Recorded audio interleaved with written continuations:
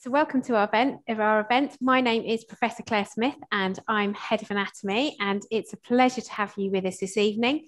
And I'd like to introduce the rest of the team that are here to support our event.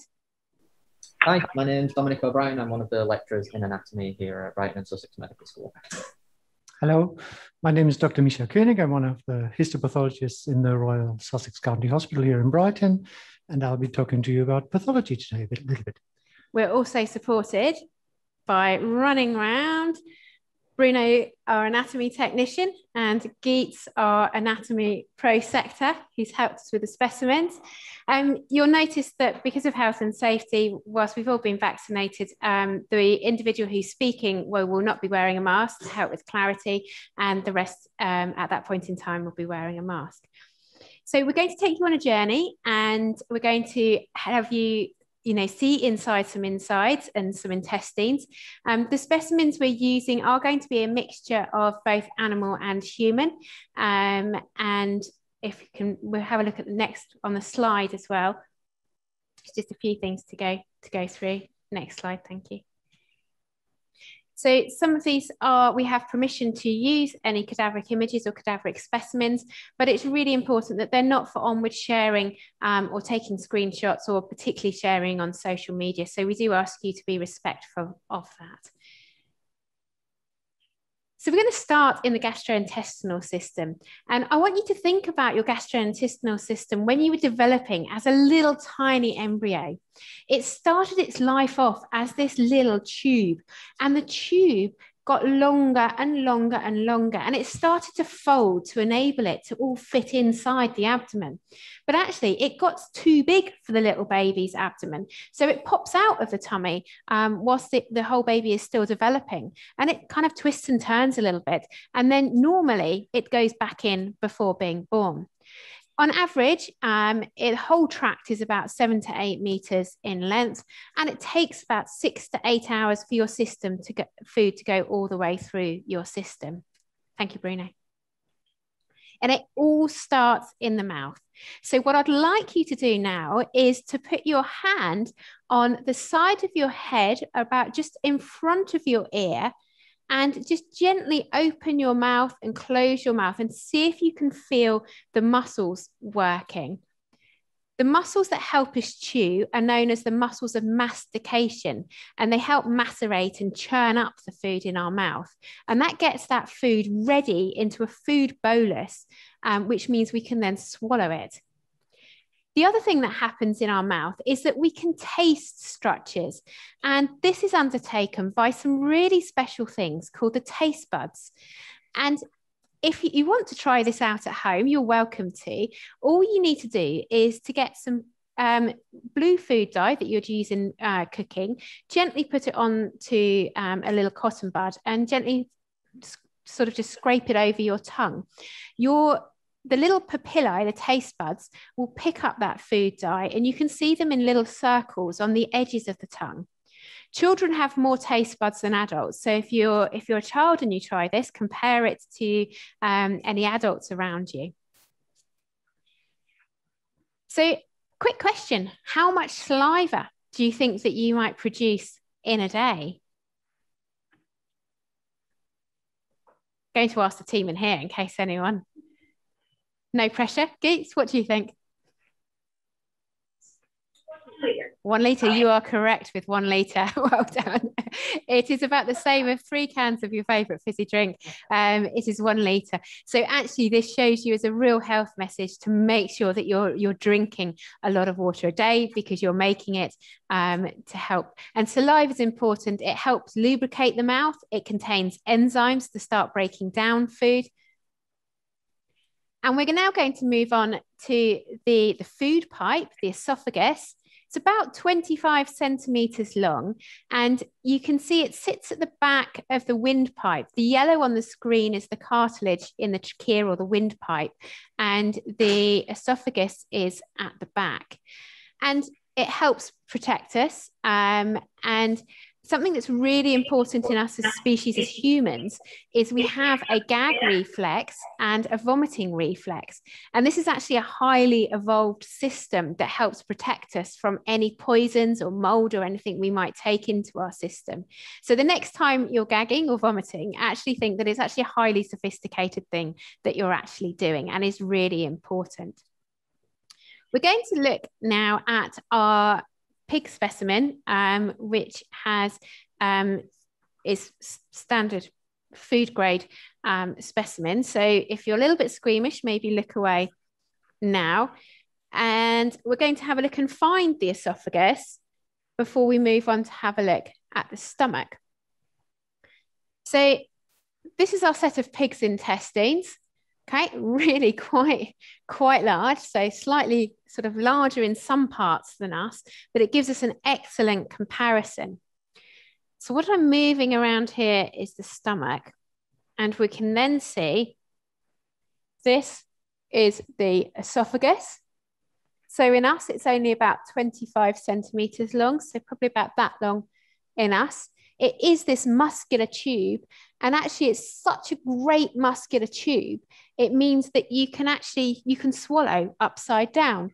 If you ever want to try this, then take a little bit of food into your mouth, do a headstand or a handstand, have someone near you in case of any accidents, and you'll find you can swallow upside down. So this beautiful esophagus is then heading into this structure, which is the stomach. Now, Dominic's going to tell us about the stomach before we cut into it. Over to you, Dominic. Thank you very much, Claire. So as you can see here, Claire's taken us all the way down the esophagus, and then we come into this much larger portion of the anatomy here, which is the stomach. Now, the stomach is basically just a very large bag of muscle for the food to enter into. The digestion process, as mentioned, has started all the way up at the mouth, which will be at the end of the esophagus here. It's worked its way down, and then in the stomach, it's going to be churned around. There's going to be some stomach acid added, and that's going to help to break down the food even more, which is then going to allow us to get all of those nutrients out of it. Now, your stomach, as you can see here, is quite big.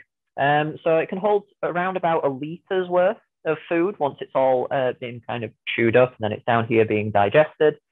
There are quite a lot of folds in the stomach as well, which you'll hopefully see when we open it up. And basically what that allows it to do is to expand and then contract, depending on how much food you've actually got in your stomach at any one time. There's a lot of processes that can kind of tell your brain how full your stomach is. Unfortunately, it's not the quickest thing ever. So it can take about 20 minutes for your brain to process that your stomach is actually full. So that's why you always think you can eat more and then feel the regret afterwards when your stomach's just that little bit too stretched and you just kind of need to lie down. That's governed by a lot of hormones and kind of signaling up and down to the brain. And whilst it's doing that, I'm sure you'll have all experienced your stomach grumbling at some point. That's got a really fancy name called borborygmia. And I'm sure you'll notice that when you're particularly hungry, the grumble is a little bit louder. And that's basically because there's no food in your stomach to muffle it. So that's why your stomach will grumble all the time, regardless of whether it's full or not, but it will be louder just before lunchtime. Should we cut into it? Against my better judgment, yes, we absolutely should. So the stomach continues into the small intestine, a particular part which is known as the duodenum. And the duodenum's really special. It's got some glands in it that help protect from the acid of the stomach, but it's also where the organs of the pancreas and the liver put their secretions into. The duodenum then continues. Oh, sorry, carrying on with that one. We just meant to say about the stomach, actually. Sometimes people can swallow things in their stomach and they show up nicely on X-ray, which is an example here. We've carried on with, we've gone through this bit. Yeah, sorry. So we head into the small intestine, and this is really where all the nutrients get absorbed. And it's comprised of three different parts: the duodenum, the jejunum, and the ileum. And the process of peristalsis moves the food along the tube. And we're going to have a look at the small intestine now on our pig stomach, on our pig. So Dominic and I, before we went live, because we couldn't resist, because this is what we're like. We're anatomists. We love cutting into things. So we spent a little bit of time cutting out the small intestine, because actually the small intestine is completely rooted to the back of your abdominal wall by this structure Dominic's got there. And this is called the mesentery. And actually it's a very kind of thick connective tissue-like structure there. And actually this means that in this short part that Dominic's got there, all of these intestines here were all attached to it. And they were attached very much like this to it. Now the bits we've cut through, but I can show you beautifully by holding it up to the light. Can you see these nice pink strands that head towards it? And these are the blood vessels, these ones running along here, that are taking the good oxygenated blood to the gut, but also the veins that will be going back towards the liver with the products of digestion. And we can carry this all the way along. Now, Dominic, do you want to get some scissors and cut into it at one point? And we'll see what we can find in it. You choose a point. Oh, I'm not good at making decisions. So this particular part here is really quite thin. He's chosen a really challenging bit to cut live on camera. We can't see any food in it, which is actually probably a very good part. And he's done really well and hasn't gone through it.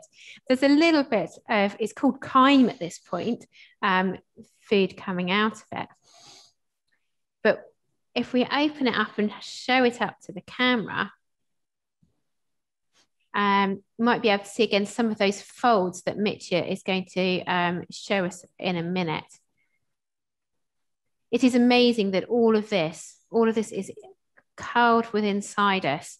Now, what's lovely is if you, for any reason, you have to take the small intestines out during an operation and then you put them back in, they kind of sit on a little bag on the side of the patient and you put them back in, you can plonk them back in pretty much like that. And as you can see, they all move around into their natural resting place.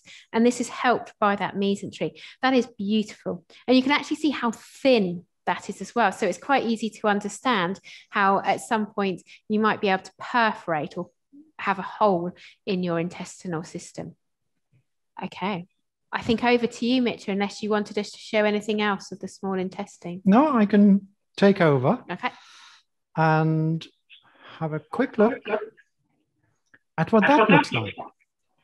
So if we go just back here, this is the actual system that we use for our students as well in BSMS at the Brighton Medical School. And this is how we teach about the small intestine. Here is something that we have a transverse section. So a similar plane as the previous sections that we have. So this is a transverse section through human small intestine. And again, the same organizational principles apply. So we have here in the middle, you can see a little bit of food. So maybe we can we spot anything specific? This is plant matter here. So this is probably chewed up plant matter. So this is your food as you would look at it if you were a tiny little microscopic creature wandering through your small intestine. So that is what it would look like. So this is the inside. And then we have again our surface tissue, and I will go to that in a little bit greater detail. Blood vessels here again coming in and serving blood to all these tissues so that they can survive and have enough oxygen available for their homeostasis. And then on the outside, we have the thick muscle again. And you can see the two layers again, one layer here and one layer here. But the really impressive thing, because when we're looking at what Claire just has shown us, it is a relatively flat appearing small intestinal surface, but in fact, it is not flat at all. And you can see that here. So there are loads and loads of folds, and that is not the end of it. Because on top of these folds, we have villi, intestinal villi.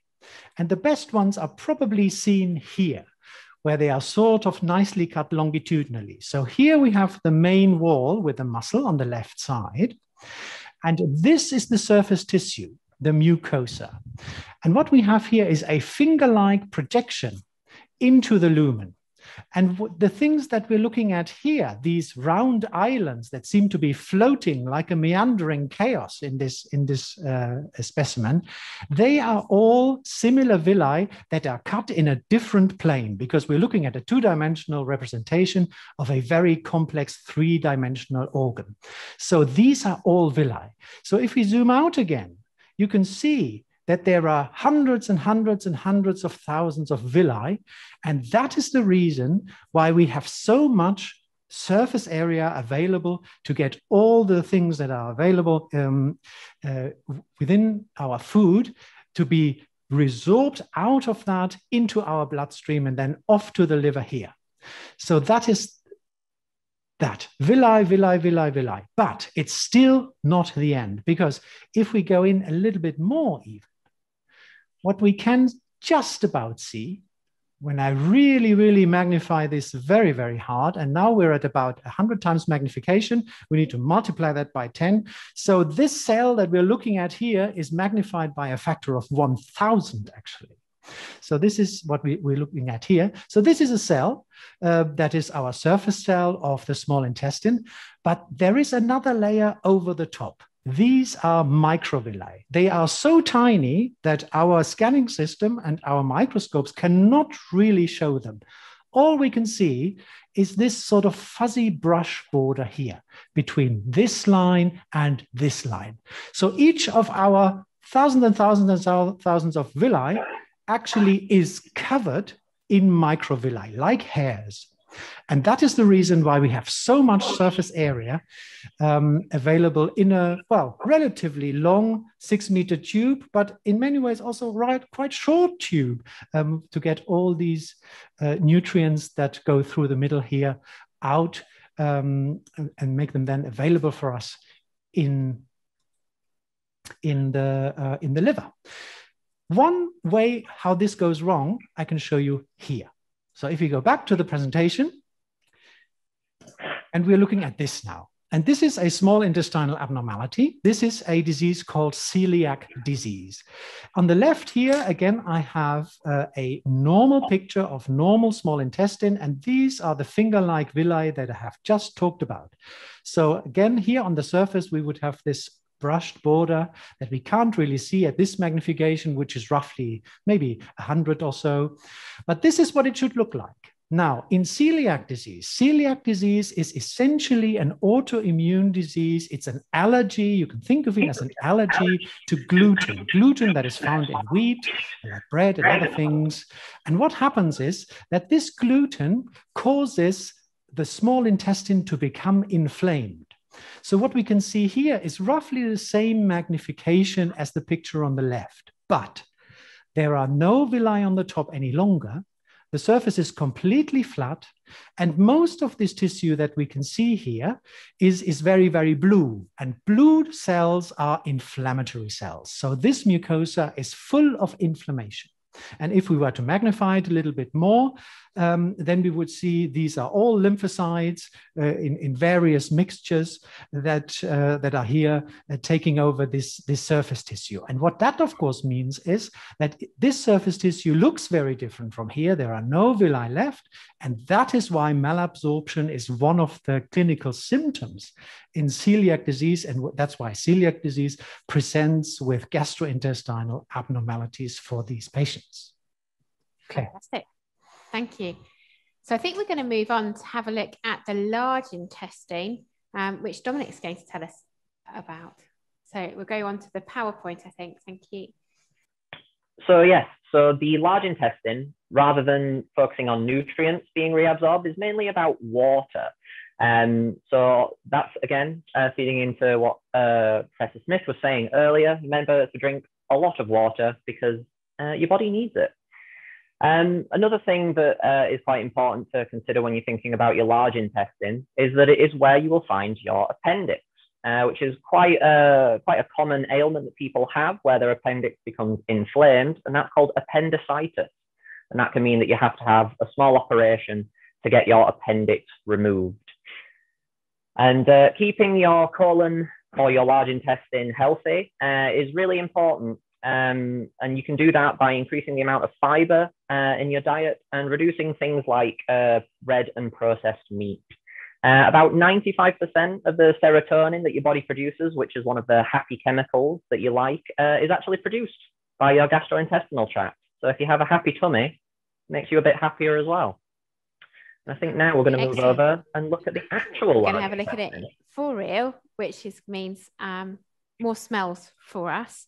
So this our large intestine in ourselves, if you put your hand over roughly sort of the right lower part of your tummy, so just above where you might think your kind of hip is, that's where your large intestine starts, and that's where the appendix is. So if you get an appendicitis, you might get pain around that region.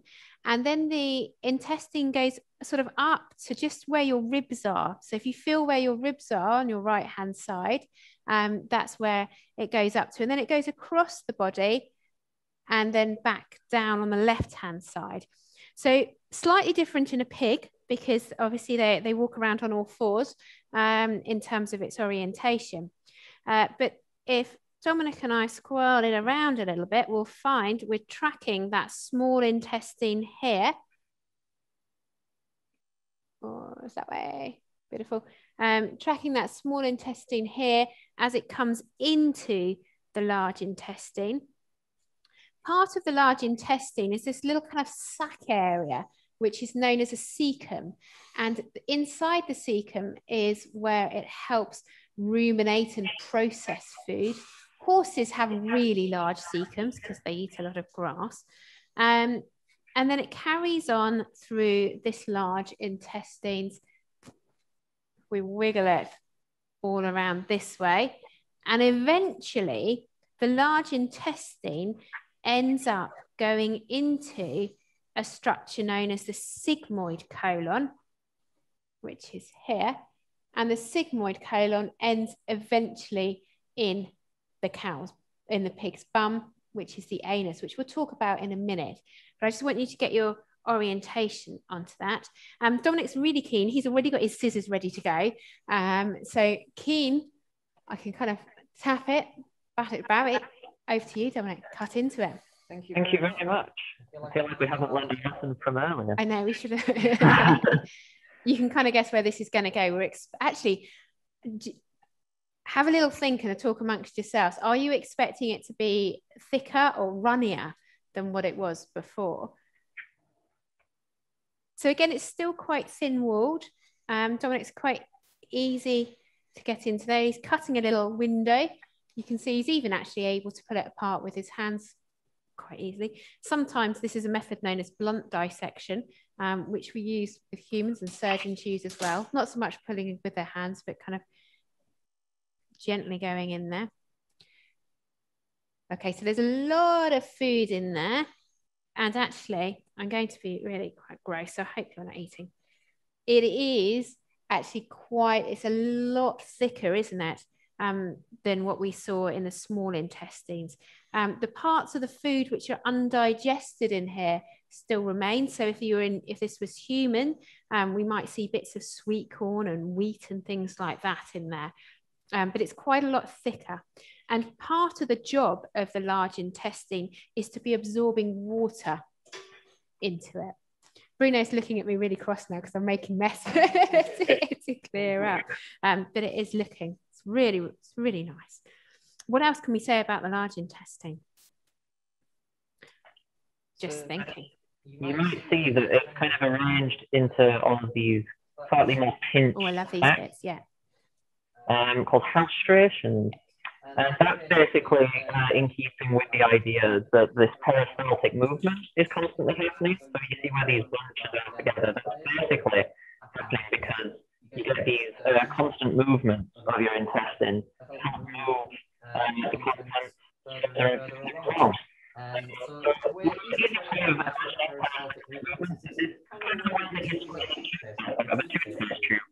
start squeezing it and then just moving it all the way around the tube so that you can get to the end easily. Very nice.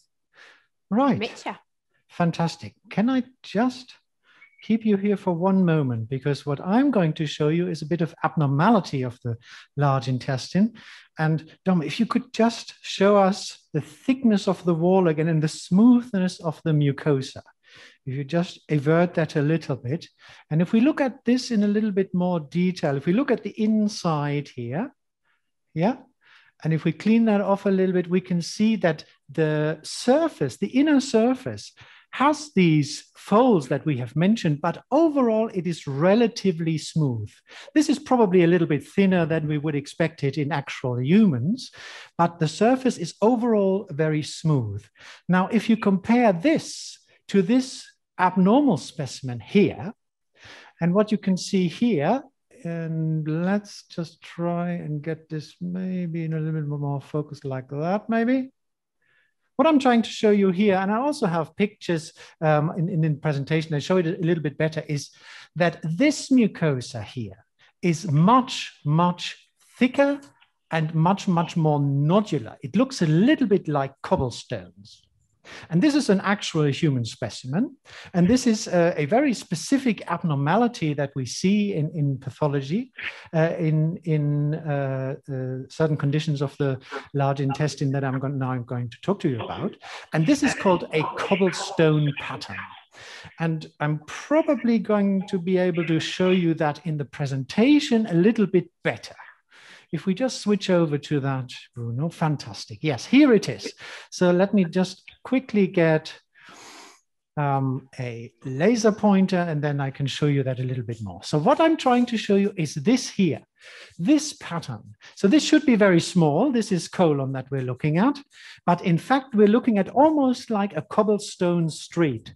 So we have these little cobblestones that remain here, and here on the left as well. This is a more fresh picture as it would appear when it was just opened, for example, in the context of an operation. So here, these structures here, they are cobblestones. And what happened here is this is an inflammatory condition of the large intestine, which produces this pattern. The pattern is produced that again, similar to celiac disease, the mucosa becomes inflamed and then dies off. And what remains, what we're looking at here, almost like a valley down here, that is actually the muscle that surrounds the mucosa, and that is the muscle that produces the peristalsis to move food forward towards the bottom later. So what we're looking at here is the wall directly, and in that sense, the cobblestones are produced by the tissue around them disappearing, and that is exactly the pattern that we can see here. This is what this looks like by endoscopy. So luckily, we of course have the opportunity or the possibility to look at the colon relatively easily by inserting an endoscope. That means inserting it into the bottom and pushing it forward, sort of, well, retrograde, backward, if you like, into the colon. And that enables us to inflate the colon a little bit with air and use water, and then to actually look at the surface of the colon on the inside in the living patient.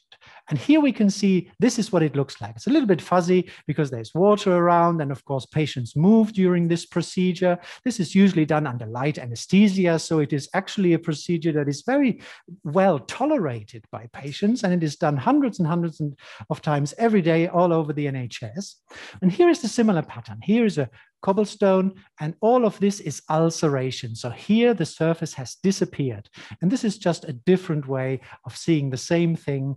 All this whitish tissue is the remaining mucosa, and everything in between is the disappearing inflammation. So this is cobblestone pattern or cobblestone inflammation. And this is typical for two conditions of the colon that are, again, inflammatory conditions. And one of them is ulcerative colitis, and this is an example that we can see here.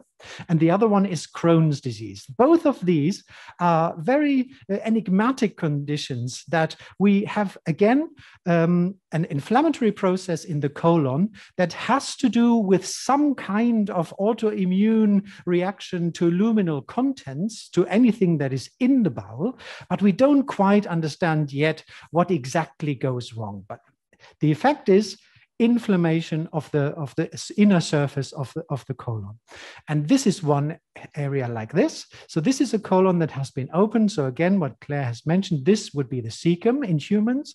And then we have the ascending colon here and the transverse colon here and descending colon on the other side. And down here we have the sigmoid and the rectum then and the anus. And we can see here, this is an enormous amount of inflammation. This would traditionally present, of course, as a bloody diarrhea condition that is a typical presenting symptom for this kind of abnormality of the colon. What does it look like? Just briefly, I will show you. So we go back. Now I have, of course, forgotten where do I need to go. So this is number 5. Okay, so we go in backwards here. And then here, number 5. Here we are. This is a different example. This is Crohn's disease, a similar condition, but with slight differences, but it is also an inflammatory condition. And this is what it looks like. Again, we're looking at a transverse section of the colon here. And with a similar pattern here is the mucosa. And then we have our tissue underneath with blood vessels. And then the red line here is again our muscle. And what we can see is a lot and a lot and a lot of blue. And I've alluded to it. Blue is inflammation, and you can see how much inflammation there is. There is even inflammation outside here, on the outside of the colon. So this would be visible on the outside of the colon when it is, for example, removed. In certain stages of the disease, only the removal of the colon will actually be helpful for the patient. So that is all inflammatory tissue. And you can see the large amount of inflammation that is going on here in this section. Right. So that is that. And what is special about Crohn's disease, again, that is the second inflammatory condition I want to mention here, and because it is one of the charities that we're supporting today, is a charity that supports patients with ulcerative colitis and Crohn's disease. Here again, we have beautiful, well, for us to look at beautiful, not for the patient, of course, cobblestone pattern with these large cobblestones of the mucosa. So that is the abnormality. And in Crohn's disease, the inflammatory process is actually so strong that it can go through the entire wall of the colon here and create thickening of the colonic wall. And it also can create connections to other organs. So that is what the arrow here shows. This is called a fistula. That is this word here, fistula on the side. This was an abnormal connection here between the colon and in this case, the bladder. So here, this is the bladder surface, and there is a connection here. And this is not allowed. This should not happen. And this is a consequence of the inflammatory process that is going on here in this colon. Right. That is all I have to say about the inflammatory conditions. We're about 10 minutes from the end. Question, should we look at cancer? Should we not look at cancer? Or should we rather go into Q&A? I think maybe we should go into Q&A. Maybe Q&A. We've just got the last little bit of anus, the last little bit of the track. Let's do that. Show, maybe. Let's do that and then questions, answer some questions. Yes. If we haven't put people off their dinners. Certainly anything that they've got. Certainly not. One of the things that if we can have this one back on, thank you. One of the things that you'll all be really pleased about is that hopefully you've got control over when you choose to go to the toilet.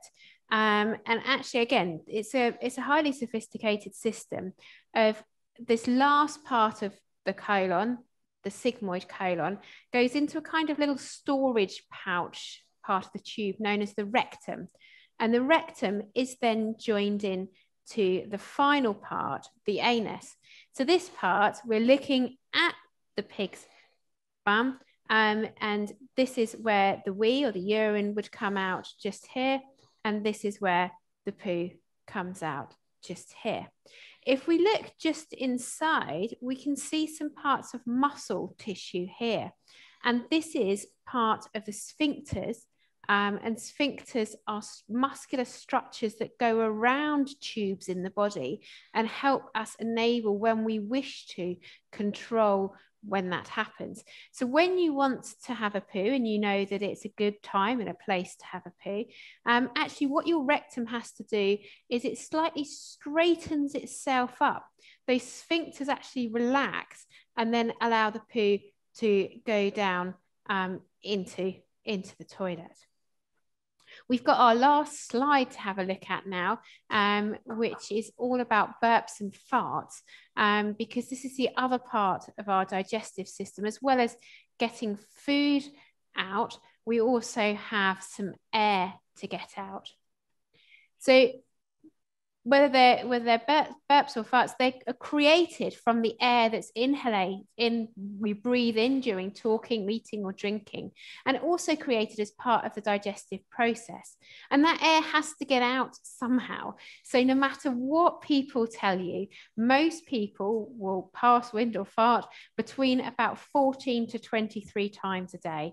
And you can decide for yourself who in your household does that the most.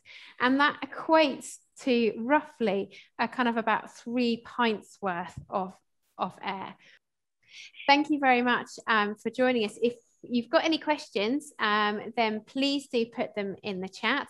If you ever want to know anything about your body, or you've got us any feedback or questions, you can always contact us at anatomy@bsms.ac.uk. If you can kindly put that last slide, sorry, up, Bruno, thank you. Sorry, the one with the, no, that one, perfect. If you'd like, we've been using animal tissue and human tissue today. If what we've been saying about raises any questions for you about body donation, then again, email us at anatomy@bsms.ac.uk. And if you'd like to read more or find out about body donation, then pure self-promotion. My book, The Silent Teacher, The Gift of Body Donation, is available from all good retailers.